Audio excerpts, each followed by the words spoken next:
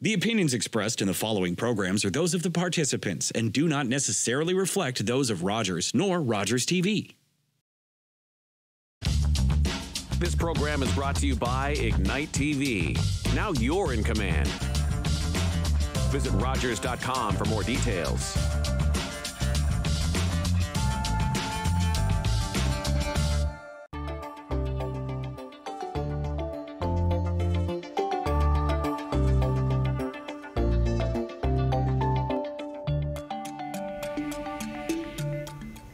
Hi Orangeville, and welcome back to this episode of the Post Office. You guys have all been tuning in as I've been introducing some members of council, and this week we're going to take a little bit of a twist, and I've got some special guests joining me today. I've brought in Larry Kurtz from the Blues and Jazz Festival, Hello. Who's no stranger to Orangeville, and Alex Larrivé, who is part of the Celebrate Your Awesome committee. So I'm glad to have you both here so we can talk about some of the really cool festivals that we have in Orangeville. So we'll talk a little bit about the history of both festivals and then a little bit of what's coming up this year. So Larry, I'm going to start with you.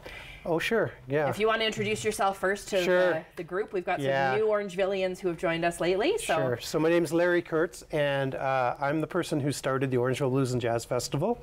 And we started with a group of 5 volunteers the first year. Is that all that it was? No right? committee, just Wow. myself and 5 volunteers. That's amazing. And the reason I wanted to do a festival is just bringing music into Orangeville. At the time, we had some music, but I was going into the city, seeing a lot of it, and I thought, wouldn't it be great to bring some of my favorites and others into town?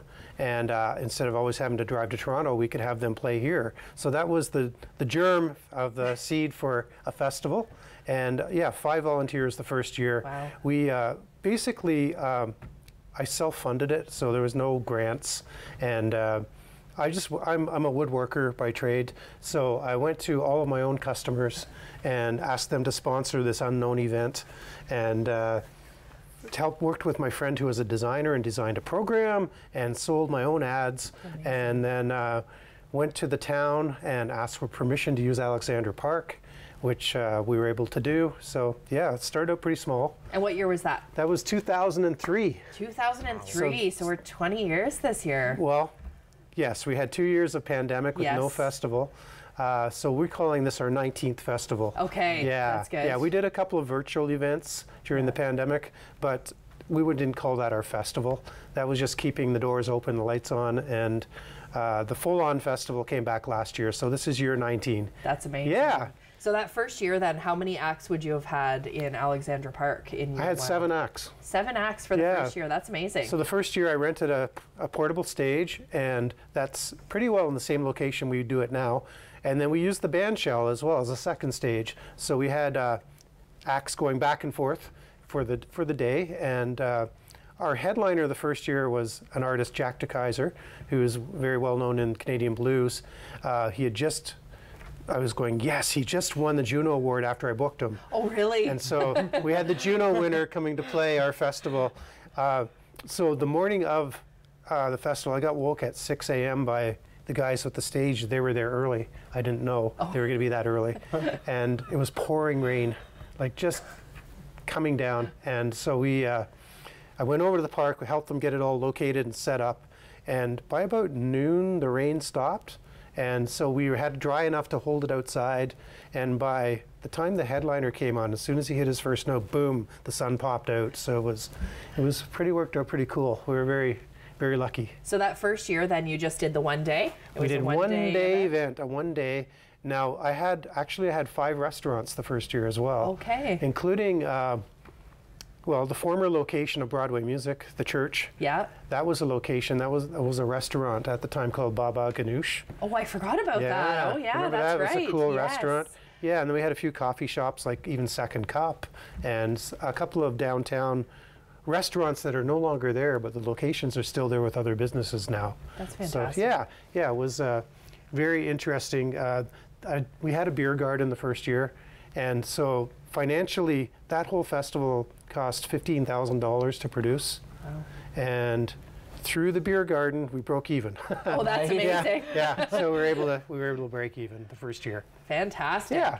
Okay, Alex, let's turn it over to Celebrate Your Awesome. We're going to talk a little bit about the history of Celebrate Your Awesome, and I'm no stranger to Celebrate Your Awesome, having been a committee member right from inception as well, but I don't want to talk about it. I want you to tell us the story. So. Well, I have been on the committee. This is my second year now, so I was not a part of the original birthing of it, but I'm really happy to be on it now. It was originally formed in 2017, so this will be our 6th annual event to happening online. Yeah. So this will be our 4th in-person event. The first event, I believe, turned in about like 2,500 people, and then it's kind of just doubling the numbers and adding 2,500 every year that it comes. The whole purpose kind of bringing Celebrate Your Awesome, to my understanding, is just the vision of bringing a place to Orangeville, an event to Orangeville that could kind of pull people out of their shells, allow everyone to come together and celebrate who they were, differences or not, and nurture a community of human connection and safety and support. And it's been really successful. We've heard a lot of really positive feedback from the community of people coming out to their first sort of Pride and Diversity events ever, and seeing the first drag performances ever, and yeah, it's been a really lovely thing to come to Orangeville, and we're really excited about it every year. Yeah, it's been fantastic for sure. The name Celebrate Your Awesome, I don't know if you know kind of the history of the Celebrate Your Awesome name, but Jim had approached me back in 2017 and said we should do something for pride and diversity and that kind of stuff in a safe space. And my daughter at the time was part of the committee, and she was only, I guess, about 10 at the time. She was young, yeah. She was very young. And so she sat as part of it and just kind of gave that youth perspective of what she'd like to hear. And when we were talking about pride, she said, but it's not just about pride, Mom. Like, it's about celebrating everybody for being awesome. And I'm like, oh, Celebrate Your Awesome. Hang on a second. And that's where the name came from, was just that trying to bring people and celebrate everything that makes them special. So, Alex, you just recently joined the committee. So what brought you onto the committee? Why did you want to join? I was really excited that, so I've literally lived here for my entire life, so 25 years that I've grown up in Orangeville, and I've always kind of felt like the odd duckling, being kind of, I always had like dyed hair in school, and not everybody did that, and piercings and tattoos and that kind of stuff, and I came out like really early in high school, and there was always, it felt to me like a smaller community of people who were different in Orangeville, and so Celebrate Your Awesome was something that was really, really huge for me, finding out that there was a bunch of people that just wanted to come out and have a good time, and that like hate just didn't have home here, like that awesome sign that we see around town, and that meant a great deal to me to feel like safe and held in my own community. So that was why I was super excited to join the committee last year, and it was a super big hit, and I was completely honored to be a part of it, and again this year. And well, we're glad you're here for sure.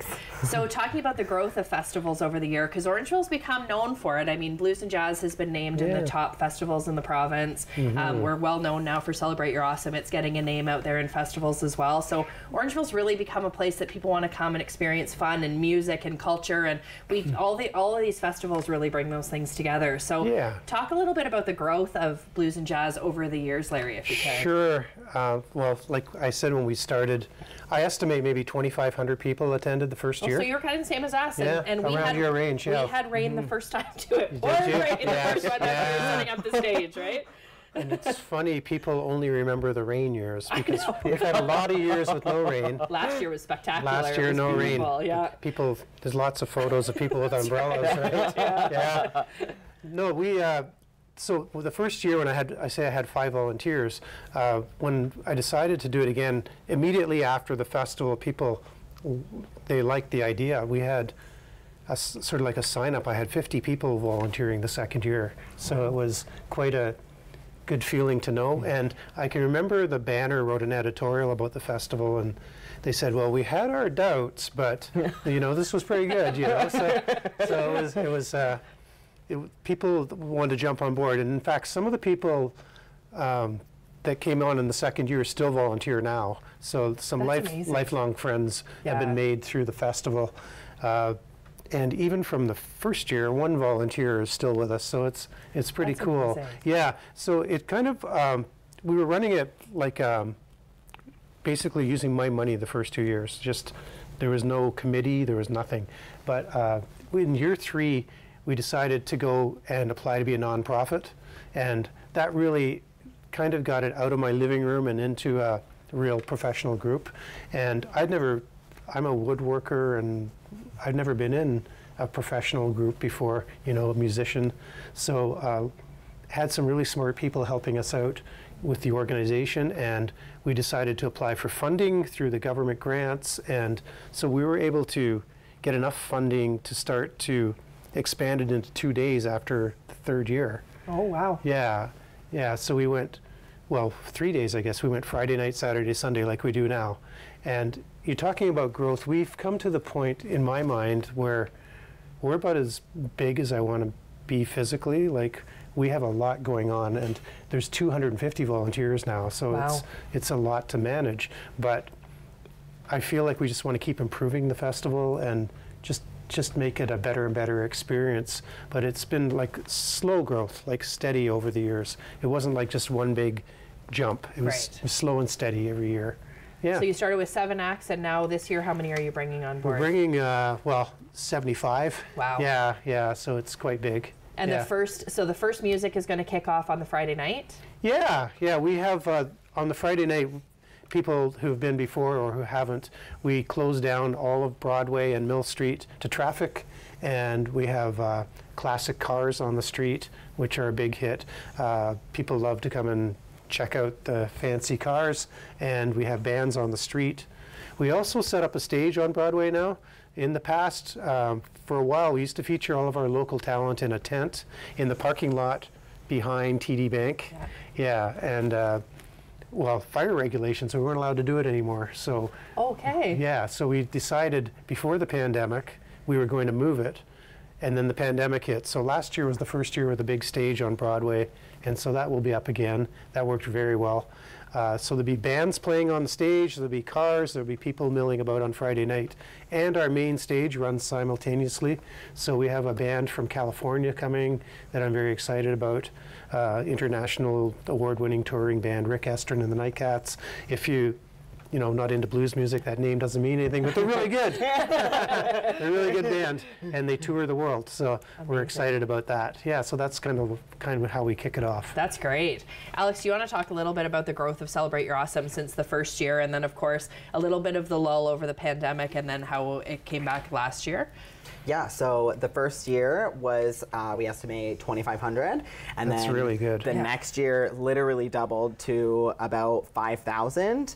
And then it stayed around about the same number, but our last year after the two events that happened online, we estimate somewhere between 7,000 and 10,000 people that kind of went through on the day. So it's definitely brings a lot of people, especially like we were on Mill Street for those years. So putting 10,000 people through Mill Street in one day is a lot of traffic. That's a lot. Yeah. Last year was a lot. Last year felt like a lot. And Blues and Jazz as well. I think people were just so excited to get out after the pandemic, and I know Blues and Jazz was really the first event that I had gone to after the pandemic with that type of people, right? And the vibe on the street was awesome, and I've been to every Blues and Jazz as long as I can remember, and I've loved all of them, but there was something really special about last year. There's a big excitement. I'm sure you felt it at your event, that people were so excited to be back in person and seeing people, even though they were a little bit afraid still. You know, I think we were just coming out of where you weren't going to be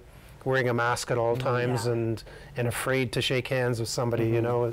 It was nice. Just well, it really changes the way that we like experience community when we get to be with other people. Especially, we got like a really good wake-up call. We weren't able to, you know, be with our loved ones, let alone strangers on the street. So it's definitely a huge deal. And I was at Blues and Jazz, and it was it's always an incredible event. So nice when you can see people and give them a hug now. It's great. Exactly. It's pretty special. And again, Orangeville is really known for that feeling of community and that feeling of bringing arts and culture, especially onto the street, so that everybody can enjoy it. And I love how accessible it is. Blues and Jazz has done a great job over the years of keeping it affordable and free for families, and that there's very few events within Blues and Jazz that you have to pay for. So do you want to talk about that a little bit? So one of the ideas I had when I started the festival is I wanted it to be no barriers for anybody. Just, you know, didn't matter how much money you had or not, that you were welcome and you could come to the festival. and have a great time. So the idea was to run it for free everywhere, in the park, on the street. Reality setting in after many years is that costs have gone up a lot. They have. And so we found that especially last year, coming back after the pandemic, a lot of stuff went 30–40% higher than we were doing before. So we decided to, a few years ago, start charging admission to the main stage and the Opera House. And we feel it's a fantastic value because the performers that you're seeing, you would be paying a lot of money to see them anywhere else. So because we're subsidizing the patrons with our grants and sponsors, we can keep the price really low. And for instance, we had a performer played in Muskoka the night before our festival a couple of years ago, and to go see him was $100, just his band. Wow. And you're coming to see 6 bands at our festival for $10. Yeah. You know, so the deal is good. And you know, if $10 is too much for you, we have so much free stuff that you could spend the whole weekend and never go to the main stage and still have a great time. Yeah, absolutely. Yeah. And Celebrate Your Awesome as well. We've kept Celebrate Your Awesome free. And can you talk a little bit about that and how we've managed to do that? And well, the same sort of thing. We kind of do the grants and everything, and you know, fundraising in the community. We have a particular one member of our committee, Kim, who is just incredible at doing that that crowdfunding thing and getting the community involved in donations and grants and all of that stuff. So we've been able to keep the costs free. So we have local talent and drag performers, musical artists. We have some years we've done people doing like face painting, school bus entertainment for kids where we have games going on, community partners coming and donating their time and their resources, and yeah, we're able to give people a fun day for free, and it's a luxury to us, really, to be able to do the amount of fundraising and get the amount of support from the communities that we can offer these things for free, because it is definitely a reality where things very easily could not go that way and we'd be having to charge, but thankfully we've had so much community support, so much, where we're able to keep things free and have everybody come out and enjoy, no matter what your budget is, unless you want to spend your money on the great artists that also come and sell their stuff. Yes, exactly. Or our merch. So let's talk a little bit about this year. So we've got lots of exciting stuff happening at both festivals. So Larry, we'll start with you. What's going on? What are the dates of Blues and Jazz? Okay, so we're June 2nd to 4th this year, so coming up soon. Very soon. Yeah, and you guys are soon after us. Yeah. And we, so we have the Friday night, which I described, and then on Saturday we have a main stage, which runs Saturday, Sunday. We use the Town Hall Opera House for a venue, which I wanted for years and years. It was always booked, and we finally got it.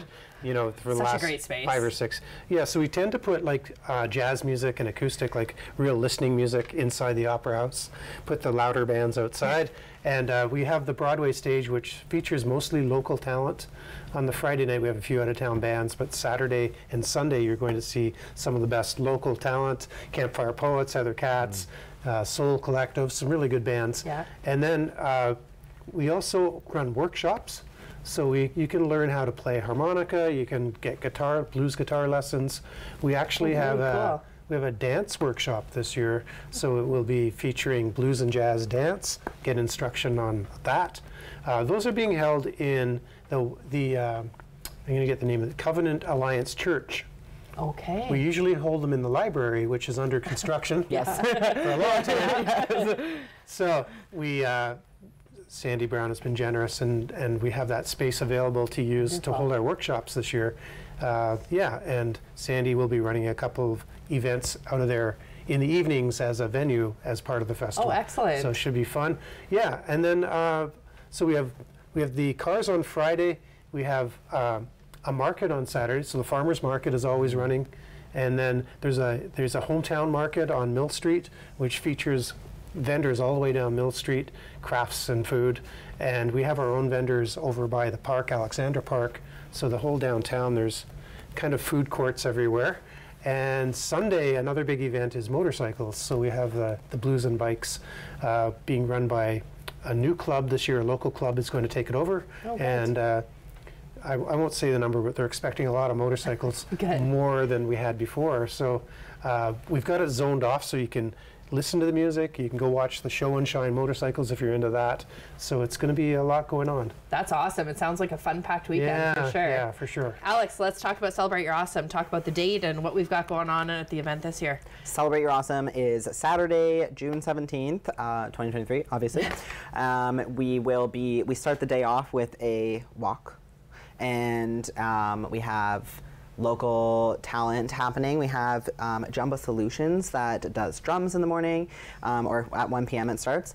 And we have local vendors and artists that are along the street. We have drag performances. Gotta talk about the location change. Oh, yes. We are changing the location to 2nd Street this year instead of being on Mill Street. So all down 2nd Street will be our vendors. We'll have the stage for local performers. We have musical artists, Jumbo Solutions, Unless, Nick Mustafa. We're still kind of working out the lineup, but there's quite a few local musicians that will be coming. We have drag performances happening on the main stage as well, and some in the street. We have a walking human library. So in previous years, we've done the human library inside the library, but we are under construction, so we're doing a walking human library. So we'll have the same kind of idea with the human books that are sharing their stories, their experiences with people, walking about and conversing with all of the event attendees. So yeah, there will be a lot going on. Yeah, there's lots of fun. It's going to be very colorful, very loud, very Rainbows musical. and glitter everywhere. Yeah. You can't miss it for sure. What you may not know yet, because I was just working on some stuff in the background before I got here today, but we are going to do a drag queen story time again this year, Nice. which we did last year as well, and it was really well received by the kids. They loved it. Again this year, because the library's closed, we're going to do it a little differently, and we think we're going to be using Alexandra Park to do that this time around. So all through Alexandra Park, you're going to have lots of stuff that everybody can come and participate in. So it's going to be another full day. Nice, yeah. So when does it start? When does everything start? 1 p.m. And goes till? It depends how long you want to stay. So we have our vendors hang around till 6, 7. We have performances going all the way till 10, 11 p.m. at night. Yeah. So yeah, 10 p.m. Things will be wrapping up. But yeah, it'll be a good 9 hours of fun in between 1 and 10. Wonderful. Yeah. So what's next? So we're going to get through this year. Yes. We've got about 5 minutes left to talk about what's the future of each of these festivals. So Larry, if you had a crystal ball, what do you think would be coming next for the Blues and Jazz?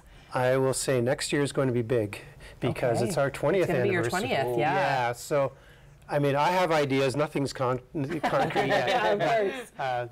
We'll see what the budget allows. But we, it's funny with our festival, we would love to have big name music come and perform, but the budget is realistically not there to do that. But people just come to the festival and know they're going to have a great time, and they know the quality will be there. They're going to enjoy what they see. Yeah. So if you're into the music, these are the best of the best in Canada, and some international acts. But you're not going to hear the pop stars. It's a blues and jazz festival, but it's great music. And the thing one of the main reasons I started it is to expose people to this music that they may not have even considered. And sometimes they end up hearing something, they go, oh, I didn't know that was blues, I didn't know that was jazz. Yeah. And it's kind of just turns on some light bulbs in people's heads, gives them some new experiences. So in the future, I have no plans to stop at the moment. It's just trying to keep improving the experiences and try to just make sure that we're giving back to the community and creating a space for everybody to gather and enjoy and give back to the community. Well, I think one of the things that I've always appreciated is that despite how the festival's been growing, and it has year after year after year, you keep improving it, you keep making it better and bigger, and it's more people at each one, is that you continuously always support local. You always make sure that local artists are featured. You always make sure local artisans are displayed in the market area. Yeah. You've always done a really great job of not letting it get that big where it loses its Orangeville identity. One thing I wanted to mention is the support from the community has been great over the years. I've talked to organizers from other festivals, and it's not always the case in every town. And I think Orangeville is really exceptional. The support from the council and the BIA and local businesses has been amazing. Like, there's when I hear some of the other stories from other festivals, it's not very smooth, you know, Right. and Orangeville is so supportive of our events. So, you know, we really appreciate the festival organizers. We're a volunteer group, and we appreciate the support. And it's a volunteer job that's a pretty full-time job. Yeah, Because as yeah. soon as this year's festival ends, Yes. you're quickly wrapping up loose ends and starting the planning for You're next exactly year. right. So Yes. yeah, I know how that goes. Yes. Alex, what about you? So you're newer to the committee. So what is your vision? What would you love to see from Celebrate Your Awesome over the next few years? Well, I absolutely would love to see the event that we do, the Pride and Diversity Day, to continue and expand and grow and like everything else. And I hope also that Celebrate Your Awesome as a committee we can start doing more in the community. It takes a lot to do the one event, but same kind of thing. We have such amazing support from the community, so many people that want to help and be with us and put in those volunteer hours. So we'd like to continue to do community things like that by maybe doing other smaller events to give back to the community. And I know we've talked about doing stuff for schools and just being able to take all of the support we're getting from the community and put it right back in. So I'd like to see us expand in the impact that we make on youth, especially Creating in our safe community. spaces. Yeah, making sure that those safe spaces, the nurturing that human connection continues to be that way and gets bigger and more impactful throughout Orangeville. So I'm really excited for kind of where the committee is headed, because we have so many people that are just willing to put on all these hours. So let's see how much more we can do beyond just our one event day throughout the year. How much can we impact the community? How much can we give back to our community? Well, and one thing we've been able to do this year, just to kind of wrap up where we are, is that for the first year we've been able to donate bursaries to nice. both high schools in town to allow LGBTQ plus students who are going on to post-secondary or who aren't quite ready to go on to post-secondary yet to be nominated by their teachers and peers cool. and for a scholarship, a little bursary. excellent. So Yeah. we're doing good. It's two for such a each school, huge which deal is to very remove cool. those barriers for Absolutely. youth and queer youth in the community. Is a really, really big deal. So yeah. Last Very words for exciting. everybody. We got about 30 seconds. I want to thank you both for being on first of all, but last words, wishing you all the best for the festival. And do you have anything for the yeah, community? just come on out. If you can't find a hotel room, stay with your friends and neighbors. That's right. And yeah, just if you've never been before, you'd be in for a great time, and you don't know what you're missing. And Alex, thank you for being here and thanks for being a part of the committee. Yeah, and any thank last you. words for the community before we end off? Yeah, come out, same thing. Yeah, it's a beautiful day. It's wonderful. Come is. join us. It's going to expand, so be part of it. Awesome. Come to Blues and Jazz, because I've never known anybody that's been disappointed after Exactly. going, and it's a huge deal. Everybody goes, so Perfect. yeah, come out. Thank see you the guys events. both so much for being here. And you heard it here first, community. It's time for you to go out and enjoy these festivals. The 1st and 3rd weeks of June, we've got lots going on in town. So thanks for watching the Post Office. We'll see you at the next show.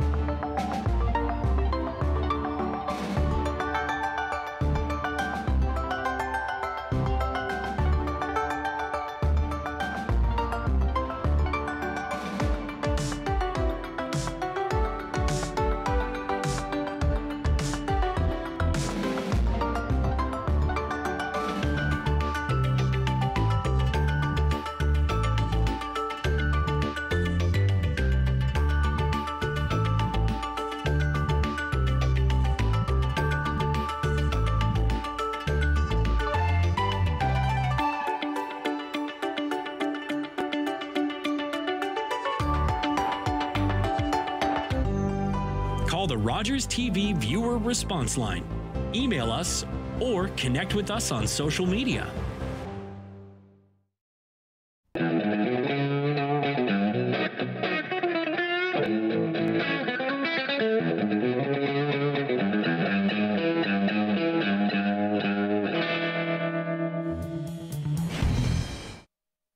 Looking for the best way to get the Major League Baseball games you want to watch? Rogers Super Sports Pack has you covered. With MLB Extra Innings, you'll have a premium ticket to out-of-market regular season games with all games